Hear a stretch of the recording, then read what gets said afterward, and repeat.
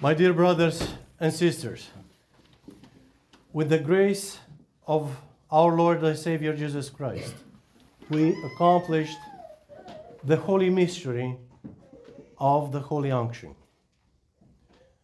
It's a great mystery. It's one of the most ancient, the oldest, we can say, mystery of the church, and it comes from even the time of Jesus Christ, and when he sent his disciples, sending them and said, go visit those that are suffering with infirmities and sickness and put oil on them, right?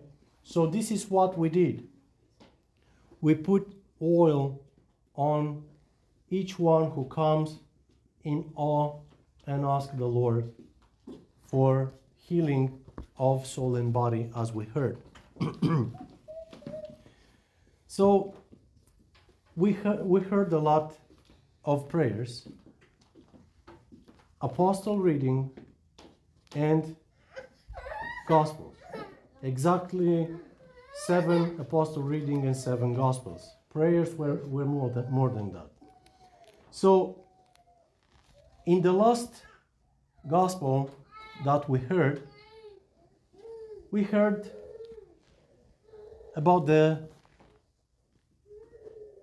guy that was sitting up and collecting the taxes, the tax collector, Matthew, which later became an apostle and evangelist. But you see,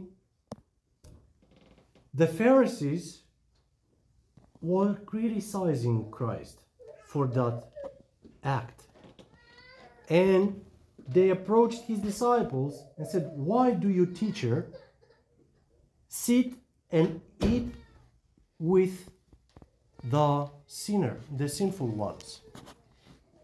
And of course, Jesus, knowing their heart and their mind, he answered that not those that are well are in need of a physician, of a doctor. Who goes to the doctor when doesn't have anything? Sometimes you'll go for an annual checkup or something, but if you have nothing, you avoid going there, right? But when you're in pain, you have something, so then you're trying to make an appointment, and as soon as possible. If not, you're going to the emergency room, right?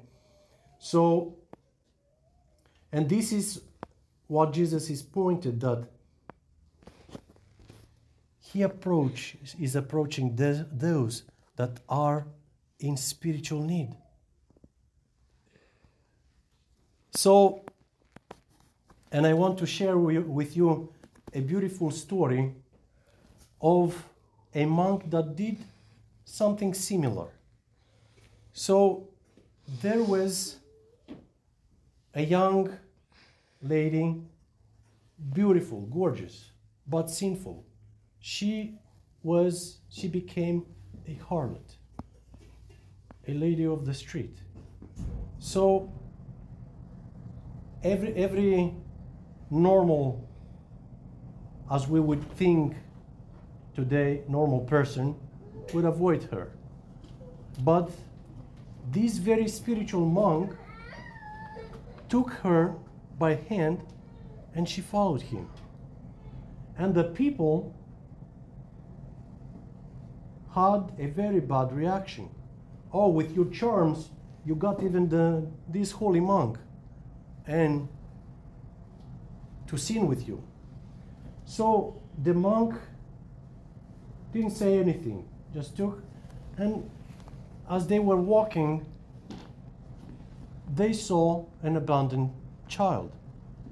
And that lady took the child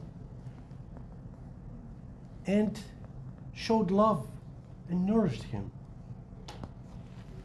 And the monk took both of them,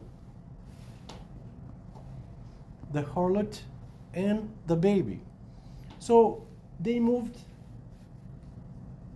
in another place, and he was helping them. Now someone from that town by chance found to be in the place where they were now and recognized and said, oh, that is true. Now even the child looks like him, so he have a child with her. Right? See how quick are we to judge others and to finger point on them. So years later, when the child now was about 12 years old, something like that, the monk decided to come back in that town. So he came back, and when they arrived there, he became very sick. And he knew that his time, his departure on the life eternal is near. So he asked all the people of that town to come, and that he has something to confess to them. So they all came, and he asked them to bring him burning charcoal. They brought burning charcoal. So he prayed and asked God, Lord, let it be according to thy word. As you said, to hold the burning charcoals in our hands, as you did not burn the unburning bush when you appeared to talk to Moses. So now discover the truth. And he put the burning charcoals on his chest, and nothing happened to him. Right? Not even the robe was burned. And he said, as this charcoal does not burn me, I never touched this woman. So, and this is how the truth was revealed. He saved her from the sin, and he saved that child from dying on the street. You see, but when we are seeing something like that, our mind goes directly to the sin, right? We're not giving to anyone any chance because we know it all. We're smarter than everybody, and immediately we're jumping to judge people, right? But we don't know what is behind the scene, right? So that's why we have always to be focused not on the appearance. And first of all, to be focused on our own sins, because we have a lot. We have a lot to work on. So not to focus on what Maria or what, I don't know who else, Basil or whoever is doing, right? But what we are doing. What has to do directly with us and with our relationship with God. This is what the Lord wants us to understand. And this is what he pointed in the gospel. Those who are sick are in need of the doctor, not those who are well. So if we look in this content today, in our modern society, spiritually speaking, who does not need the spiritual doctor today? We're all in need of spiritual doctor. And where are the patients? We're all sick today, spiritually, in different kind of illnesses and infirmities. We are bended like that woman from the gospel. We are scourging. We are so many different kind, blind and lame and paralyzed, right? And where are we today? Instead of running after Christ, holding onto his robe, holding onto the robe of his mother, the Theotokos, and the saints, being part of the church with tears and compassion, asking for forgiveness and trying to build up this relationship with him.